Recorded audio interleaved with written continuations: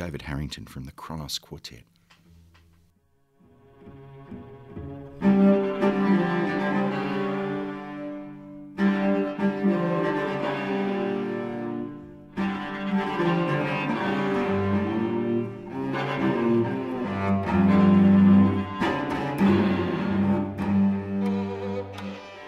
You're listening to Off the Record. I'm Brian Wise, and with me in the studio is founding member of the Kronos Quartet, David Harrington. Thanks for coming in, David. My pleasure.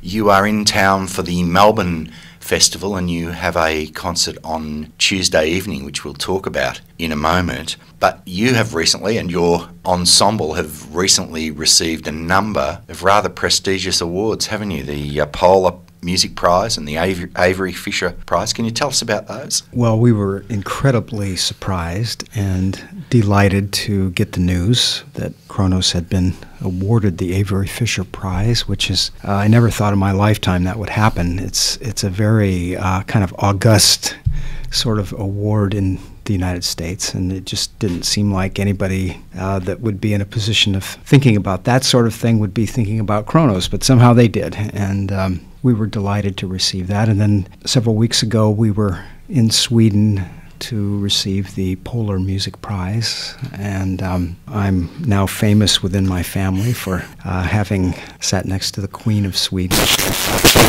By the way, incredibly nice. She's a big music fan, and we had a wonderful discussion, and they put on an incredible award ceremony, including having a wonderful quartet from Sweden play Black Angels by George Crumb on prime time, and that's live on television. It's never been done in the United States. And so it was great that the piece that inspired me to start Kronos got played live on television. I know that some of the previous awardees are some of our favorite composers, for example, Steve Reich and Witold Lutosławski, and many other musicians, Bob Dylan, and that made me really famous in my family to be included in that kind of situation. So, I don't know exactly how it's decided, but it felt like they were kind of looking at our career to date and noticing some things that we've been concerned with and hopefully had made contributions to. You said in your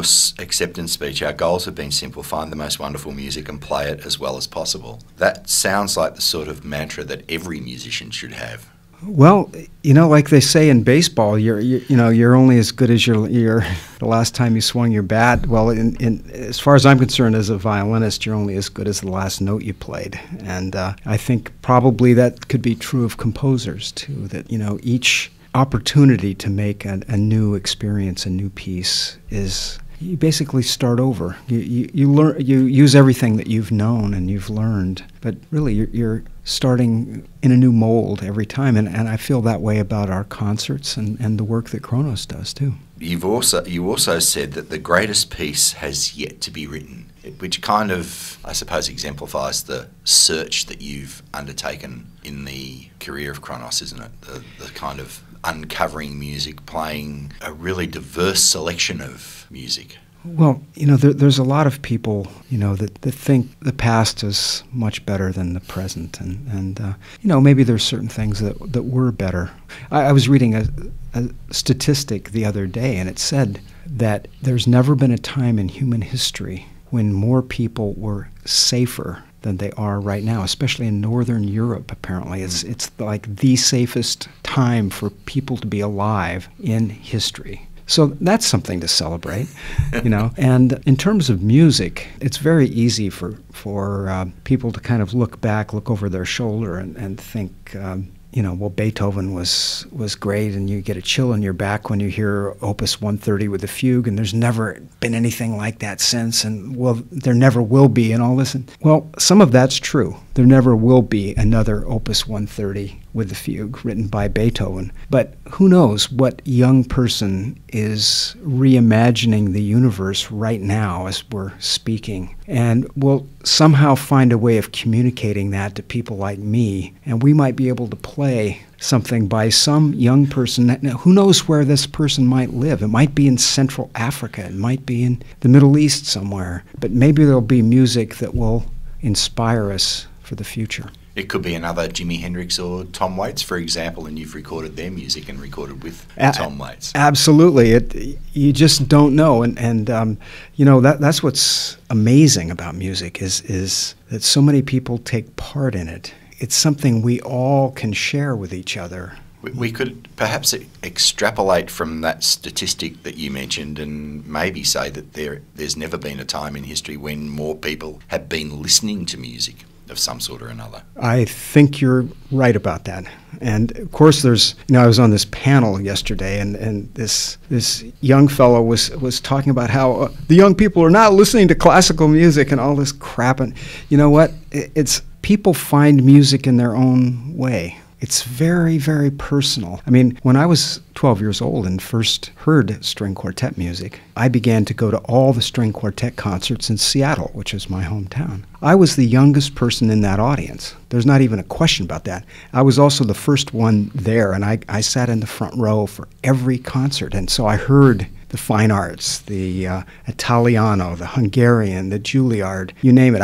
I was up on all of these groups when I was a teenager. But that was an incredible passion, and somehow the music from the recording I first heard connected in a way. And you can't expect everybody in the world to be a string quartet nerd like I was. I mean, what were you listening to before that? Do you remember? Yes, I was listening to the Lawrence Welk Show. And Dick Kessner and his Stradivarius played every Saturday night. That's quite a difference, isn't it? Well, in some ways, yes, and other ways, no, because, if you think of music as bundles of notes and as opportunities for us as listeners to enter into these notes, you might hear the greatest note you've ever heard on television if somebody like Dick Kessner is playing a Fritz Kreisler song. And it's so beautiful that you want to try to make that sound yourself, and then you enter the world of get your parents to rent you an instrument and a bow and some rosin, and you start doing your thing, and then you never know where it's going to lead. What you've done over the years, though, is to introduce people to a whole range of different musics. It's not just been classical, obviously. There have been a whole range of composers whose work that you have performed and who have commissioned them to write for you, etc., or they've written specifically for you. And you've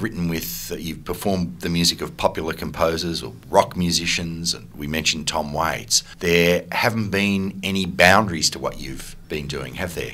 Well, the boundaries are...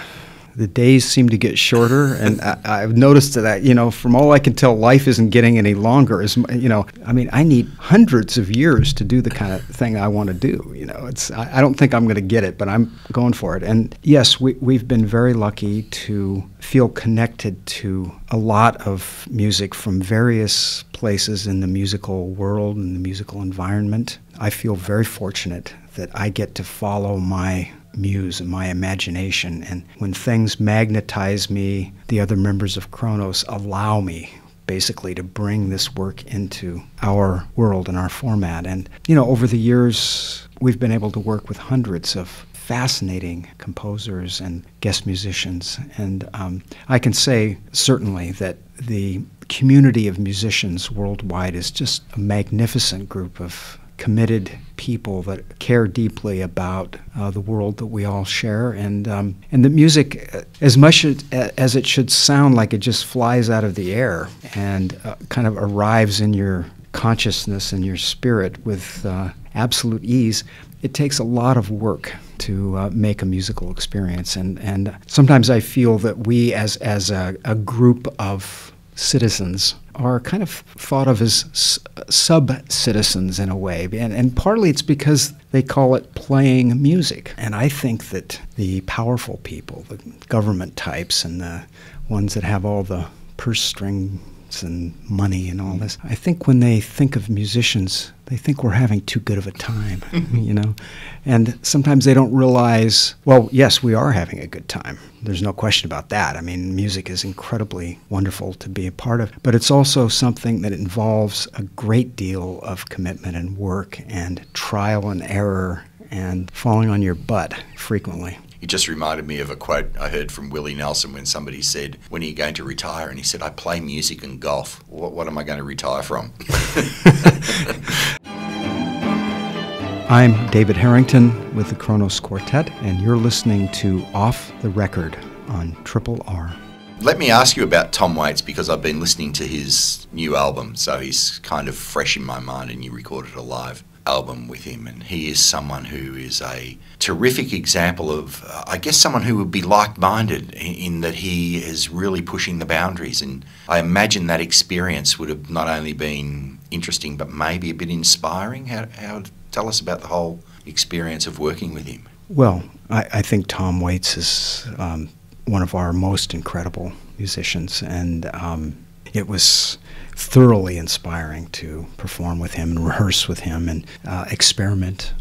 And one of my favorite songs of his, he sang for the first time with Kronos. He wrote it for Solomon Burke, Always Keep a Diamond in Your Mind. Well, he had never sung that song until the night we performed it and the recording was made. And to me, it's one of his greatest songs, and it's continually inspiring. And the fact that he has chosen to go down the musical path that he has, and I don't know when he chose that. It must have been sometime in the late 70s, probably not long after the Kronos Quartet was formed, maybe 7 or 8 years after that. And he took a path that obviously required a lot of determination, because I'd imagine a lot of people would have wanted him to do other things. And I would imagine the same would have been true of your career. Well, there's always somebody that thinks they know what you should do more than you do. And so I think listening to your inner voice and the inner person that is kind of controlling things is an important thing for any person to do, any musician to do, of course. And I mean, I don't really have a choice, because I either get magnetized to music or I don't. And it's very, very simple. And so what I'm looking for is music that changes me, that inspires me, that somehow gives me access to human information that other music doesn't. And a lot of times things go in one ear and they go out the other ear. And what I'm looking for is the kind of musical experience that stays inside and you can't forget. And if I happen to find one of those that works that way for me, I sort of trust it might work that way for somebody else. You're performing, as I said, the quartet's performing on Tuesday evening at the Recital Centre, and we should talk about the program of music, because it reflects the diversity of music that you play, and some really interesting composers involved. I just asked you about a couple of them, and I should start with, you mentioned Steve Wright. He has a piece that is getting its Australian premiere. He's written a piece for you. Can you tell us about that? Because I think it's been a little bit controversial in the States, hasn't it? Well, WTC 9/11 is the piece you're speaking of, and Steve wrote this for us recently, and we have recorded it, and we gave the world premiere in April. It's a piece that is singular in that basically from the very first note, if you were alive and conscious on September 11th, 2001,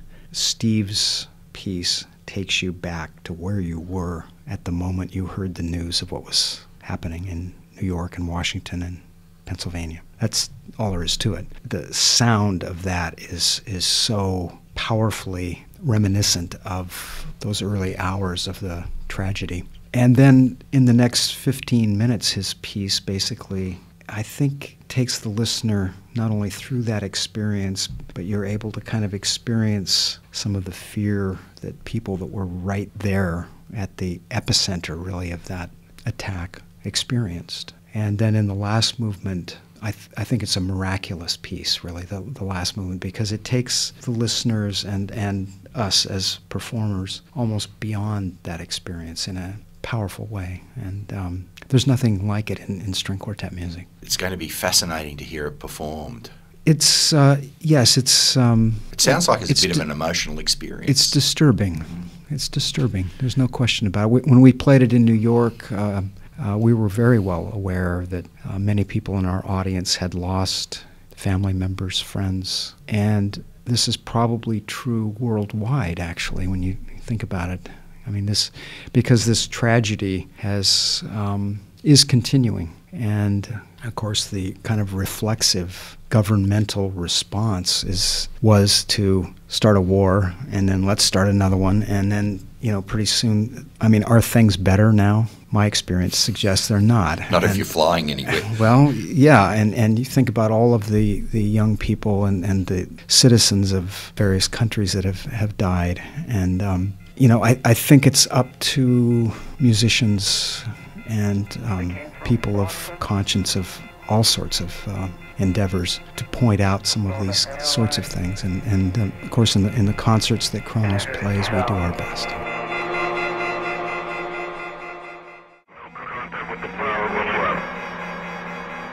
You're listening to Off the Record. I'm talking to David Harrington from the Kronos Quartet, who are performing at the Melbourne Recital Hall on Tuesday evening. And I won't get time to talk about every piece that you're performing, but one of them that sounds fascinating is the titled "It Raged from How It Happens" with the voice of I.F. Stone. Tell us about I.F. Stone, the journalist. I.F. Stone is one of my favorite American journalists. Is it Izzy Stone or Iggy Stone? Yes, Izzy Stone to his friends. Yeah. He died the day that Kronos recorded Black Angels in 1989. And I had carried around his home phone number in my pocket for years, and I just didn't know, what am I going to say to I.F. Stone, because I saw a film about him the same year I started Kronos. And what was inspiring about this film, and it's called, let me get the title correctly here, it's called I.F. Stone's Weekly. Anyway, what I learned from this film is what one person can do if you're really concentrating and really focused.